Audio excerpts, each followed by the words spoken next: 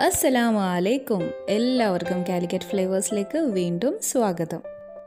നമ്മളിന്ന് ബേക്കറി സ്നാക്സൊക്കെ പോലെ കുറച്ച് നാൾ കേടുകൂടാതെ സൂക്ഷിച്ച് വെച്ച് കഴിക്കാൻ പറ്റുന്ന ഒരു സ്നാക്ക് റെസിപ്പിയാണ് ചെയ്യുന്നത്, ചുക്കപ്പം. നമുക്കിത് ഉണ്ടാക്കിയിട്ട് ഗൾഫിലേക്കൊക്കെ കൊടുത്തേക്കാൻ പറ്റിയ നല്ലൊരു സ്നാക്ക് റെസിപ്പിയാണ്. 1-2 മാസം വരെയൊക്കെ കേടുകൂടാതെ നല്ല ക്രിസ്പി ആയിട്ടിരിക്കും. നല്ല എയർ ടൈറ്റ് ആയിട്ടുള്ള കണ്ടെയ്നറിൽ വെച്ചാൽ മതി. ഇത് ബേക്കറിയിലും കിട്ടും കേട്ടോ.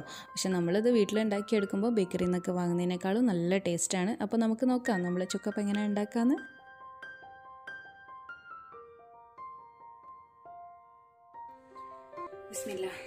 അപ്പോൾ നമുക്ക് ചുക്കപ്പം ഉണ്ടാക്കാൻ തുടങ്ങാം അല്ലേ. ആദ്യം നമുക്ക് പൊടിയൊക്കെ ഒന്ന് അളന്നെടുത്ത് വെക്കാം. നമുക്കിവിടെ അരിപ്പൊടിയാണ് വേണ്ടത്. ഞാനിതാ നമ്മൾ സാധാരണ അളന്നെടുക്കുന്ന കപ്പിൽ, ഇതാ 250 ml കപ്പിൽ 4 കപ്പ് വറുക്കാത്ത അരിപ്പൊടിയാണ് എടുക്കുന്നത്. ഇനി നമുക്ക് പൊടിയൊന്ന് കിളരി എടുക്കണം. അപ്പോൾ അതിന് വേണ്ടിയിട്ട് ഞാനിപ്പോൾ ഇവിടെ 4 കപ്പ് വെള്ളമാണ് എടുത്തിട്ടുള്ളത്. നിങ്ങൾക്ക് ഇതിന് പകരം വേണമെങ്കിൽ കട്ടി കുറഞ്ഞിട്ടുള്ള തേങ്ങാപ്പാലിൽ വേണമെങ്കിലും ചെയ്യാം. പണ്ടൊക്കെ അങ്ങനെയായിരുന്നു ചെയ്തത്. അപ്പോൾ കുറച്ചുകൂടി ഫ്ലേവർ ഉണ്ടാവും. ഇനി ഇതാ സ്റ്റൗ ഓൺ ആക്കിയിട്ടുണ്ട്. നമുക്കിതിലേക്ക് ആവശ്യത്തിനുള്ള ഉപ്പും കൂടെ ചേർത്തിട്ട് ഈ വെള്ളം ഒന്ന് നന്നായിട്ട് തിളപ്പിച്ചെടുക്കണം. ഇപ്പോൾ ഇതാ നമ്മളെ വെള്ളം നന്നായിട്ട് തിളച്ചിട്ടുണ്ട്. ഇനി നമുക്കിതിലേക്ക് പൊടി ചേർക്കണം. അപ്പം അടുപ്പിന്റെ തീ ഒന്ന് കുറച്ച് വെക്കാം. ഒന്നൊരു മീഡിയം ഫ്ലെയിമിലേക്ക് വെച്ചിട്ട് വേണം നമ്മൾ പൊടി ചേർത്ത് കൊടുക്കാൻ. പൊടി ചേർക്കാണേ 4 കപ്പ് പൊടിയാണ് ചേർത്ത് കൊടുക്കുന്നത്. ഇനി ഒന്ന് കുറച്ചൊന്ന് തിളക്കട്ടെ. ഒന്ന് പൊടി ചേർത്ത് അപ്പൊ തന്നെ ഇളക്കി കൊടുക്കണ്ട. ഒന്ന് ചെറുതായിട്ടൊന്ന് നടുവിലൊന്ന് ചെറുതായിട്ട് ഇങ്ങനെ ഒരു ഹോളാക്കി കൊടുക്കാം. നടുവിൽ ഇങ്ങനെ തിളച്ച് വരും. ഏകദേശം ഒരു 30 സെക്കൻഡ് ഇങ്ങനെ ഇതുപോലെ ഇങ്ങനെ തിളച്ച് വരാൻ തുടങ്ങുമ്പോൾ നമുക്കിനി അങ്ങോട്ട് ഇളക്കി കൊടുക്കാം. എല്ലാ ഭാഗത്തേക്കും ഇതേപോലെയായിട്ട് നന്നായിട്ട് ഇളക്കി കൊടുക്കാം. എല്ലാ ഭാഗത്തേക്കും വെള്ളമാവണം.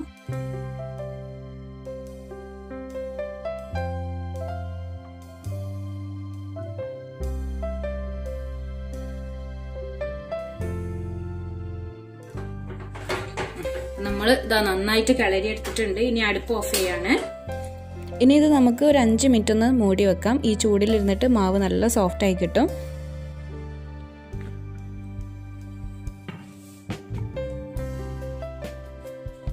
ഇനി നമുക്ക് ഈ മാവ് നന്നായിട്ടൊന്ന് കുഴച്ചെടുക്കണം. അത്യാവശ്യം നല്ല ചൂടോടെ തന്നെ കുഴച്ചെടുക്കണം.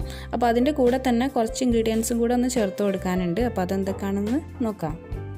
ഇതാദ്യം തന്നെ നമുക്ക് കുറച്ച് കരിഞ്ജീരകം ചേർത്ത് കൊടുക്കാം. കരിഞ്ജീരകം ചേർക്കുമ്പോൾ നല്ലൊരു ഫ്ലേവറാണ് കേട്ടോ. ഞാനിപ്പോൾ ഇതാ ഇവിടെ ഒരു 1.5 ടേബിൾ സ്പൂൺ കരിഞ്ജീരകം ചേർത്ത് കൊടുക്കുന്നുണ്ട്. ഇനി നിങ്ങൾക്ക് ഇതിൻ്റെ ഫ്ലേവർ ഇഷ്ടമല്ലെങ്കിൽ ഇത് ചേർക്കണമെന്ന് നിർബന്ധമില്ല. പക്ഷേ ഇത് ചേർക്കുമ്പോൾ നല്ലൊരു ടേസ്റ്റാണ്. പിന്നെ അതാ ഒരു 3 മുട്ട എടുത്ത് വെച്ചിട്ടുണ്ട്. ഇനി ഇതാ ഞാൻ നന്നായിട്ട് കൈയൊക്കെ കഴുകി വന്നിട്ടുണ്ട്. നമുക്കിത് നന്നായിട്ട് അങ്ങോട്ട് കുഴച്ചെടുക്കണം. ചൂടോടെ തന്നെ കുഴച്ചെടുക്കണം. അപ്പോൾ കൈയൊന്ന് കഴുകിയെടുത്താൽ നമുക്ക് അധികം ചൂട് ഇങ്ങനെ അങ്ങോട്ട് എഫക്റ്റ് ചെയ്യാത്ത രീതിയിൽ കുഴച്ചെടുക്കാൻ പറ്റും. ഞാനിപ്പോൾ ഈ പാത്രത്തിൽ തന്നെയാണ് പൊടി കുഴച്ചെടുക്കുന്നത്. എൻ്റെ പാത്രം ഈ ഒരു ഷേപ്പും പിന്നെ നല്ല കട്ടിയുള്ള പാത്രം ആയതുകൊണ്ട് എനിക്കിതിൽ തന്നെ കുഴച്ചെടുക്കാൻ എളുപ്പമാണ്. അപ്പോൾ ഒരു പാത്രം കഴുകണത് നമുക്ക് ലാഭിക്കാമല്ലോ. പിന്നെ നിങ്ങൾ എങ്ങനെയാണ് കുഴച്ചെടുക്കണം അങ്ങനെ കുഴച്ചെടുക്കാം കേട്ടോ. നമ്മൾ സാധാരണ പത്രികയൊക്കെ പൊടി കുഴച്ചെടുക്കുമ്പോൾ വലിയൊരു തളികയിലേക്ക് മാവ് തട്ടിയിട്ട് അതിലിട്ടിട്ടാണല്ലോ നമ്മൾ കുഴച്ചെടുക്കുക. അപ്പോൾ അങ്ങനെയാണെങ്കിൽ അങ്ങനെ ചെയ്യാം. പിന്നെ ഇത് നന്നായിട്ട് നല്ല ചൂടോടെ തന്നെ കുഴച്ചെടുക്കണം. ചൂടാറി കഴിഞ്ഞാൽ ഇത് ശരിയാവില്ല. ഞാനിപ്പോൾ ഇതാ ഇതിലേക്ക് നമ്മൾ എടുത്തു വെച്ചിട്ടുള്ള 3 മുട്ടയും പിന്നെ ഒരു 1/2 ടേബിൾ സ്പൂൺ കരിഞ്ജീരകം കൂടി ചേർത്തിട്ട് നന്നായിട്ട് ഇതാ കുഴച്ച് തുടങ്ങിയിട്ടുണ്ട്. അപ്പോൾ നോക്കുമ്പോഴാണ് നമ്മളെ ക്യാമറ ഓഫ് ആയതിനും. അപ്പോൾ ആ ഒരു വീഡിയോൻ്റെ ഭാഗം എൻ്റെ കയ്യിൽ നിന്ന് മിസ്സായിട്ടുണ്ട്. അപ്പോൾ നിങ്ങൾ നന്നായിട്ട് ഇതുപോലെ അങ്ങോട്ട് കുഴച്ചെടുക്കുക. വെള്ളമൊന്നും ചേർത്തിട്ടില്ല. ആവശ്യമാണെന്ന് തോന്നുകയാണെങ്കിൽ മാത്രം വളരെ കുറച്ച് വെള്ളം ചേർത്തിട്ട് കുഴച്ചെടുക്കാം. നല്ല ടൈറ്റായിട്ട് വേണം കുഴച്ചെടുക്കാൻ. ലൂസായി പോകരുത്. നമ്മൾ സാധാരണ പത്രികയൊക്കെ പൊടി കുഴച്ചെടുക്കുന്ന പോലെ അത്ര ലൂസായിട്ടല്ല, കുറച്ച് ടൈറ്റായിട്ട് വേണം കുഴച്ചെടുക്കാൻ. എന്നാലേ നമുക്കിത് നന്നായിട്ട് ഉരുട്ടിയെടുക്കാൻ പറ്റുള്ളൂ. ഇപ്പോൾ ഇതാ നമ്മൾ കുഴച്ചെടുത്ത് കഴിഞ്ഞിട്ടുണ്ട്. ഞാൻ വെള്ളമൊന്നും ചേർത്തിട്ടില്ല. നന്നായിട്ട് കുഴച്ച് സോഫ്റ്റാക്കി എടുത്തിട്ടുണ്ട്. നമ്മളെ കയ്യിലൊന്നും ഒട്ടിപ്പിടിക്കാത്ത ആ ഒരു കൺസിസ്റ്റൻസിയിലാണ് കുഴച്ചെടുത്തിട്ടുള്ളത്. കണ്ടില്ലേ, നല്ല കറക്റ്റ് ആയിട്ടുണ്ട്. ഇനി നമുക്കിത് ഉരുട്ടിയെടുക്കണം. ഇതാ ഇതേപോലെ ഇങ്ങനെ ഓരോ ഉരുളെടുത്തിട്ട് ഇങ്ങനെ ഉരുട്ടിയെടുക്കണം. എല്ലാവരും കൂടി ചെയ്യുകയാണെങ്കിൽ നല്ല രസമാണ്. ഇങ്ങനെ ഉരുട്ടി വെച്ചാൽ പിന്നെ നമുക്ക് എളുപ്പമാണ്. പിന്നെ ഒരു ഭാഗത്ത് ഇരുന്നിട്ട് നമുക്ക് ചുക്കപ്പത്തിൻ്റെ ഷേപ്പിലാക്കിയിട്ട് എടുക്കാം.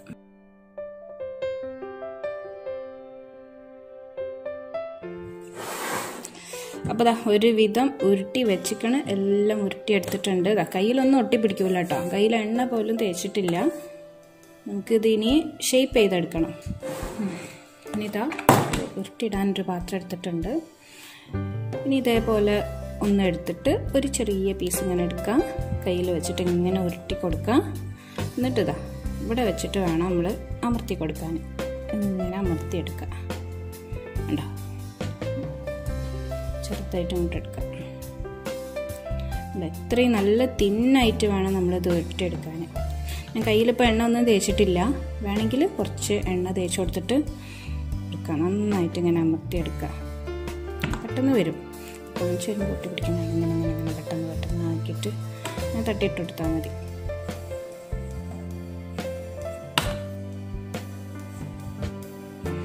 അപ്പോൾ ഞാനിനി ഒരു ഭാഗത്ത് ഇരുന്നിട്ട് ഇതൊക്കെ അങ്ങോട്ട് ഇങ്ങനെ ഇതേപോലെ ചുക്കപ്പത്തിൻ്റെ ഷേപ്പിലാക്കിയിട്ട് എടുത്തിട്ട് വരാം. ഇങ്ങനെ നിന്നിട്ട് ചെയ്താൽ, ക്യാമറ എടുത്ത് ചെയ്താൽ ശരിയാവില്ല, ഒരു ഭാഗത്ത് ഇരുന്ന് ചെയ്യേണ്ട പണിയാണ്.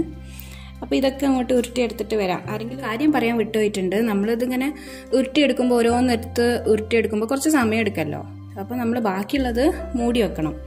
ഒരു ഉരുള അങ്ങോട്ട് എടുത്തിട്ട് ബാക്കിയുള്ളത് മൂടി വെക്കണം, ഇല്ലെങ്കിൽ ഇതൊക്കെ ഡ്രൈ ആയി. ഇപ്പോൾ അതാ ഞാനൊരു 1/4 ഭാഗം നമ്മളെ ചുക്കപ്പത്തിൻ്റെ ഷേപ്പിലാക്കി പരത്തിയെടുത്തിട്ടുണ്ട്. ഇനി നിങ്ങൾ ആദ്യമായിട്ടൊക്കെ ഉണ്ടാക്കുമ്പോൾ ഇത്ര അധികം ഒന്നും ഉണ്ടാക്കിയെടുക്കാൻ പറ്റില്ലല്ലോ. അപ്പം 1 കപ്പ് അല്ലെങ്കിൽ 1.5 കപ്പിനൊക്കെ ഉണ്ടാക്കിയെടുക്കാം. അപ്പം 1.5 കപ്പ് വരെ നമുക്ക് ഒരു മുട്ട എടുത്തിട്ട് ഇതേപോലെ തന്നെ ചെയ്യാം. 1 കപ്പിന് 1 കപ്പ് വെള്ളം എന്നുള്ള രീതിയിൽ എടുക്കുക. വറുക്കാത്ത പൊടിക്കാണ് കേട്ടോ ഞാൻ ഈ അളവ് പറയുന്നത്. വറുത്ത പൊടിയാകുമ്പോൾ വെള്ളത്തിൻ്റെ അളവിൽ വ്യത്യാസം ഉണ്ടാവും. ഇപ്പോൾ അതാ എല്ലാം പരത്തിയെടുത്ത് കഴിഞ്ഞിട്ടുണ്ട്. പിന്നെ നിങ്ങളിത് ഉണ്ടാക്കുമ്പോൾ ഒരു കാര്യം ശ്രദ്ധിക്കുക, കഴിയുന്നത്ര നല്ല നൈസായിട്ട് തന്നെ ഇത് ചെയ്യാം. അപ്പോൾ കഴിക്കാനും അത്ര തന്നെ നല്ല ടേസ്റ്റ് ഉണ്ടാവും. ഇനി ഇത് പരത്തി ഇങ്ങനെ തട്ടിലിട്ട് വെക്കുമ്പോൾ ഒട്ടിപ്പിടിക്കുന്നുള്ള പേടിയൊന്നും വേണ്ട. നമ്മൾ നല്ല ടൈറ്റായിട്ട് മാവ് കുഴച്ചെടുത്തുകൊണ്ട് തന്നെ ഇതിങ്ങനെ ഒട്ടിപ്പിടിക്കൊന്നുമില്ല. നല്ല എളുപ്പത്തിൽ പരത്തിയെടുക്കാനും പറ്റും. ഇനി ഇതാ നമുക്ക് പൊരിച്ചെടുക്കാൻ വേണ്ടിയിട്ട് നമ്മൾ ചീനച്ചട്ടി അടുപ്പത്ത് വെച്ചിട്ടുണ്ട്. ഇതിലേക്ക് നമുക്ക് ആവശ്യത്തിന് ഓയിൽ ഒഴിച്ചു കൊടുക്കാം.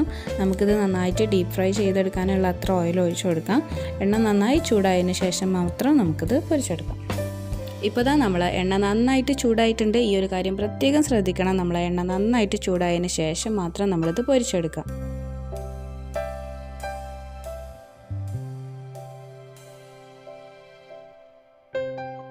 ഇപ്പോൾ ഇതാ നമ്മൾ ചുക്കപ്പം പൊരിച്ചെടുക്കുകയാണ്. കണ്ടോ, ചൂടുള്ള എണ്ണയിലേക്ക് ചുക്കപ്പം അങ്ങനെ ഇട്ട് കൊടുക്കുമ്പോൾ പൊള്ളി വരുന്നത് നമ്മൾ ഇട്ട ഉടനെ തന്നെ അങ്ങോട്ട് ഇളക്കി കൊടുക്കരുത്. അപ്പോൾ അതെല്ലാം പൊടിഞ്ഞു പോവും. ഇതിങ്ങനെ ചെറുതായിട്ട് ഇങ്ങനെ പൊള്ളി തുടങ്ങുമ്പോൾ നമുക്കത് ചെറുതായിട്ട് ഇങ്ങനെ ഇളക്കി കൊടുക്കാം. അപ്പോൾ ഇതിങ്ങനെ പൊങ്ങി വന്ന് തുടങ്ങുമ്പോൾ പിന്നെ നമ്മൾ അടുപ്പിൻ്റെ ഫ്ലെയിം നല്ല ലോ ഫ്ലെയിമിലേക്ക് മാറ്റി കൊടുക്കുക. പിന്നെ നല്ല ചെറിയ തീയിലിട്ടിട്ട് വേണം ഇത് പൊരിച്ചെടുക്കാൻ. എന്നാലേ നല്ല ക്രിസ്പി ആയിട്ട് കിട്ടുകയുള്ളൂ. ഇല്ലെങ്കിൽ ഇത് പെട്ടെന്ന് ഇങ്ങനെ ചുവന്ന് പോകും. അതായത് ഇങ്ങനെ ഗോൾഡൻ കളറായി വരും, പക്ഷേ ഇത് നല്ല ക്രിസ്പി ആയിട്ട് കിട്ടില്ല. ഉള്ളിൽ നല്ല വേവണം. ഇനി ഇതുപോലെ ഒരു കൊള്ളിയോ അല്ലെങ്കിൽ ഒരു സ്ക്വയറോ അങ്ങനെ എന്തെങ്കിലും വെച്ചിട്ട് ഇതുപോലെ ഇങ്ങനെ ഇളക്കി കൊടുക്കുക. ചട്ടക്കൊന്നും വെച്ചിട്ട് ഇളക്കി കൊടുക്കണ്ട. ഒരേപോലെ നല്ല കളറായി കിട്ടാനും ഒരേപോലെ എല്ലാ ഭാഗവും നല്ലോണം മൊരിഞ്ഞ് കിട്ടാൻ വേണ്ടിയിട്ട് ഇതേപോലെ ഇങ്ങനെ ഇടയ്ക്കിടയ്ക്ക് ഇളക്കി കൊടുക്കണം. ഇതാ നമ്മളെ ചുക്കപ്പം അങ്ങനെ പൊള്ളി ഒന്ന് തുടങ്ങിയാൽ പിന്നെ അടുപ്പിൻ്റെ ഫ്ലെയിം ശ്രദ്ധിച്ചോളൂ. ഇതാ നല്ല ലോ ഫ്ലെയിമിലാണ് ഇട്ടിട്ടുള്ളത്. പിന്നെ എൻ്റെ അടുപ്പ് നല്ല ചൂടുള്ള അടുപ്പാണ് കേട്ടോ, അതുകൊണ്ടാണ് ഇത്ര ലോ ആയിട്ടുള്ളത്. പിന്നെ നിങ്ങളെ അടുപ്പ് അത്ര ചൂടില്ലെങ്കിൽ ഇതൊരു മീഡിയം ഫ്ലെയിമിലായിരിക്കും വെക്കേണ്ടി വരാം. അപ്പോൾ അതൊന്ന് ശ്രദ്ധിച്ചിട്ട് ചെയ്യാം.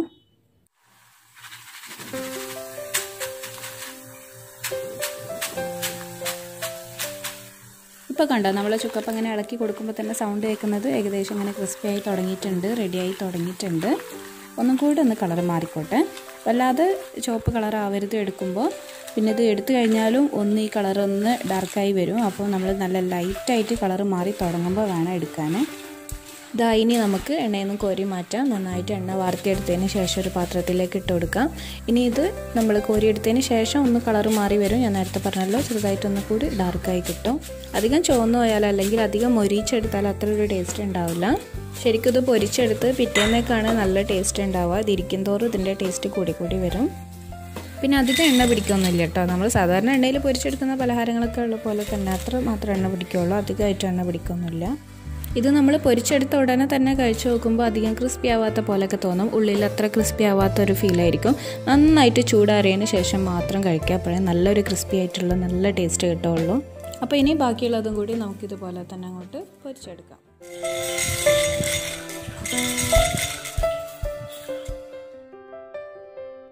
അപ്പോൾ ഇഷ്ടമായെങ്കിൽ എല്ലാവരും ഇത് ഉണ്ടാക്കി നോക്കുക. പിന്നെ അത്ര എളുപ്പമാണെന്നൊന്നും ഞാൻ പറയുന്നില്ല, പക്ഷെ എന്നാലും എളുപ്പമാണ്, പെട്ടെന്ന് ഉണ്ടാക്കിയെടുക്കാം. നമ്മൾ വീട്ടിലെല്ലാവരും കൂടെ ഒക്കെ ചെയ്യുകയാണെങ്കിൽ പെട്ടെന്ന് തന്നെ ഉണ്ടാക്കിയെടുക്കാം. ഇത് ചുക്കപ്പത്തിൻ്റെ ഷേപ്പിൽ ഇങ്ങനെ പരത്തിയെടുക്കാൻ മാത്രമാണ് കുറച്ച് സമയം എടുക്കുക. പിന്നെ ആദ്യമായിട്ടൊക്കെ ഉണ്ടാക്കുമ്പോൾ ഒരു കപ്പിനൊക്കെ ഉണ്ടാക്കി നോക്കുക. അപ്പോൾ കുറേ പേർക്ക് ഇനി സംശയം ഉണ്ടാവും, ഇതിൻ്റെ പേരെന്താ ചുക്കപ്പം എന്നാണല്ലോ, ഇതിലെന്താ ചുക്ക് ചേർത്തിട്ടില്ലല്ലോ എന്നുള്ളത്. അപ്പോൾ നമ്മളിത് ട്രഡീഷണലായിട്ട് വലിയമ്മമാരൊക്കെ ഇതേപോലെ തന്നെയാണ് ഉണ്ടാക്കിയിട്ടുള്ളത്. അപ്പോൾ എല്ലാവരും ഉണ്ടാക്കി നോക്കുക. ഞാൻ പറഞ്ഞിട്ടുള്ള പോയിൻറ്റ്സൊക്കെ ഒന്ന് ശ്രദ്ധിച്ചിട്ട് ചെയ്യുക. അപ്പോൾ എല്ലാവരും നല്ല ക്രിസ്പി ആയിട്ടുള്ള നല്ല ടേസ്റ്റി ആയിട്ടുള്ള ചുക്കപ്പം ഉണ്ടാക്കി നോക്കിയിട്ട് ഫീഡ്ബാക്സ് ഒക്കെ അറിയിക്കുക.